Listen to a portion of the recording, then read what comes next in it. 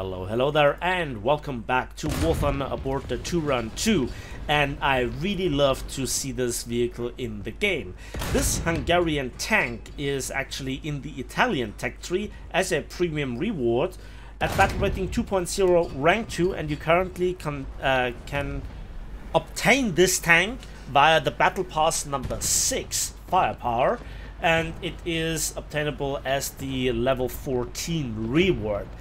Now, it's obviously not the highest reward, maybe not the reward that you're looking forward, but what is this tank, how does it perform? This is what I try to explain in this video. It's a little bit of a sealcluzzer, but it's not the very best sealcluzzer that I have seen in War Thunder, but it's still a pretty good solid tank. And yeah, battle rating 2.0, what do you expect? In a nutshell, you can describe it as a better protected Panzer IV-C, basically. But that's just a rough description. The further details can be divided into mobility, firepower and protection. Let's start with the mobility, and we have a horsepower to ton ratio of roughly 13 horsepower per ton. Top speed is 43 kilometers per hour and reverse is 12. That is very much workable, and for this nearly 20-ton tank, that feels solid. But at lower speeds it can really give the driver a bit of a problem. You better have a very well trained one. No neutral steering though, and the engine as well as the transmission are both in the back, so sadly there is nothing protecting the lower glacis, which is only 35mm thick. I say only 5, a lot of tanks would love to have this amount of protection, and it's a bit angled. The upper frontal glacis is rather flat with 50mm, but you also can slightly angle it in certain situations, and yeah, it can actually bounce sometimes tough. The turret front is also 50mm, with the turret ring being actually quite dominant, I'd say, with 25 and 13mm respectively.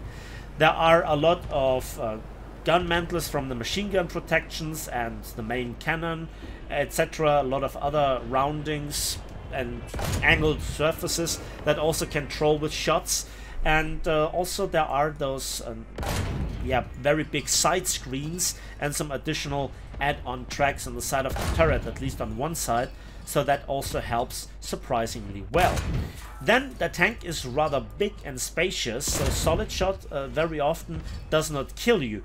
Even though if you look at the X-ray, you might say, holy hell, that is crazy, because the inside of the hull and the turret are both cladded somewhat in ammunition, yet I did not die once to an ammo rack hit, even though I went in with full ammunition capacity, because you have such a high rate of fire of 3.3 seconds if you have a fully trained, fully qualified ace crew.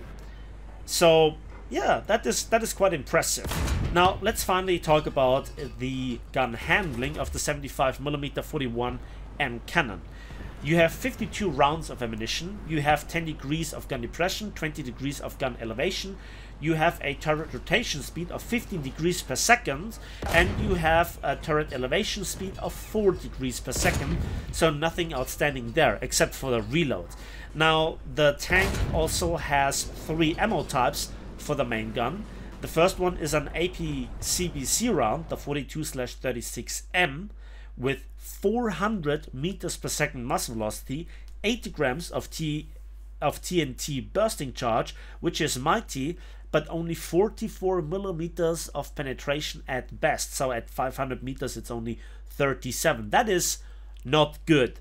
But when you have somebody immobilized and you just switch ammunition, you can just save you some ammunition, but it's not really necessary. But it results in spectacular explosions.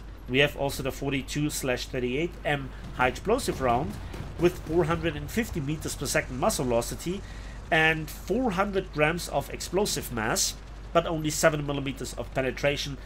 But it might help you versus a potato truck, whatever, you know, very lightly protected tanks where your AP might go through. But the 2 ammo types are completely irrelevant, because the third ammo type is the 42M heat round, 450 meters per second muzzle velocity 875 grams of TNT equivalent bursting charge, so that is more than the HE round by quite a bit, more than twice actually. And you have 90 millimeters of penetration at any distance, and you know, 450 meters per second muzzle velocity on those rather close quarters maps in War Thunder is more than workable.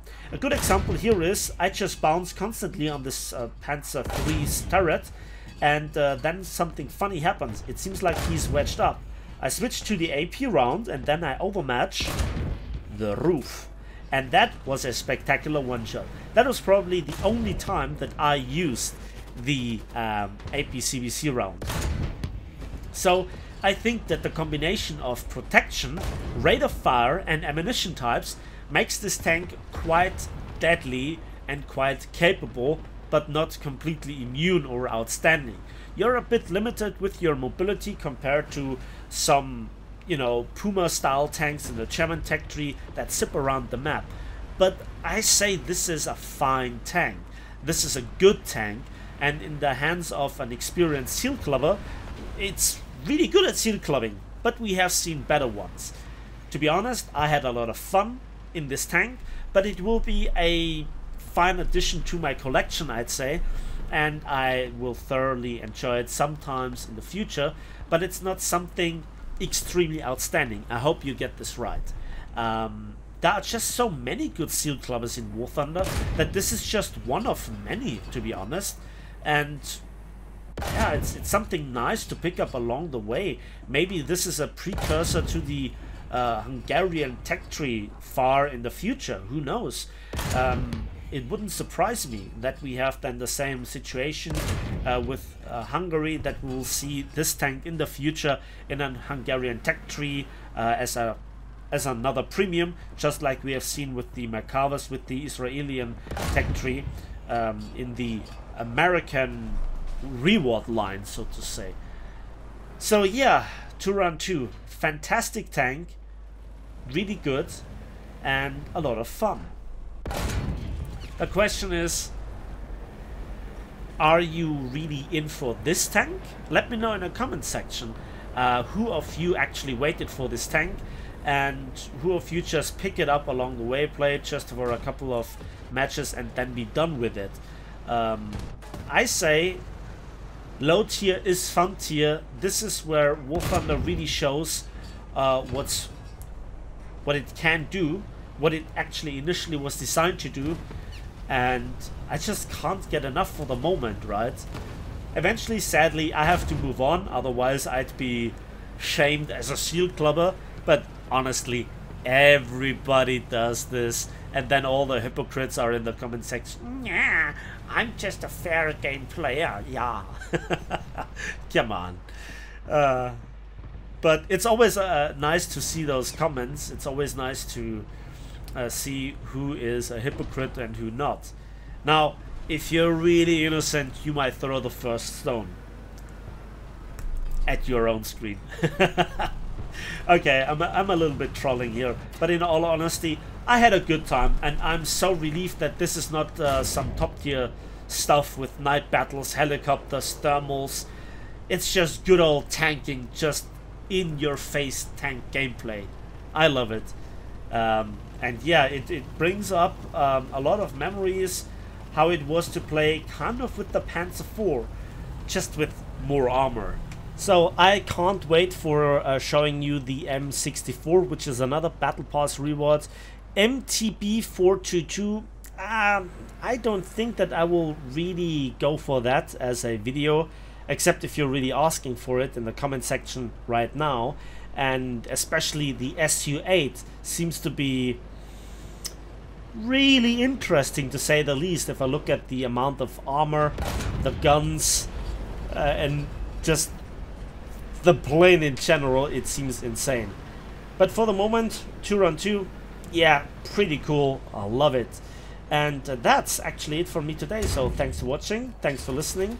I hope you enjoyed the video. Please give it a like if you did, subscribe if you want to see more, and we'll see each other as usual on the waves, in the skies, and on the battlefields of War Thunder.